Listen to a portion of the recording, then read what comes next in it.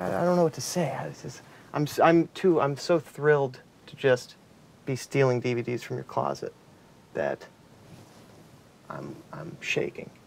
Never seen Written on the Wind, which is shameful. I'm excited to add this to my collection. It's the original Criterion logo. I like having the old little line, little text. This is Criterion. This is probably my favorite documentary, and this is the movie I've seen probably the most times of any movie. I've probably seen this over 100 times. The shooting. I love this movie.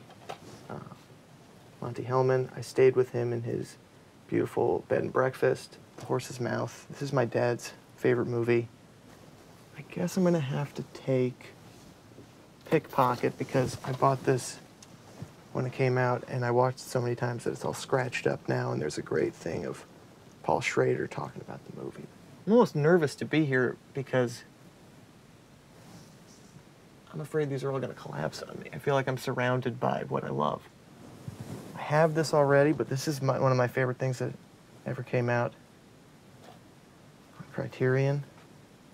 This beautiful box of Robert Downey Sr. movies. I went to a screening of Chafed Elbows years ago at Anthology, and I found this thing on eBay. It's this photograph of him directing Up the Academy, the Mad Magazine movie, and he's in a cowboy hat, and he's like pretending to direct Alfred E. Newman, this like little midget man in a mask.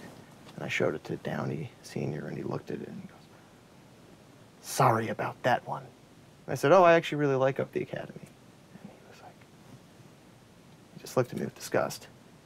So I think I disappointed him. I'm trying to think, oh, this is something I've always been curious about. The Golden Age of Television, because it has the original version of Marty. Timothy Carey made a movie.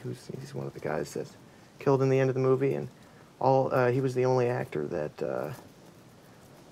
Kubrick allowed to improvise, and he made a crazy movie that I love that I don't think has ever been on DVD called The World's Greatest Sinner that everyone should try to see. Great opening scene. Great last shot, too.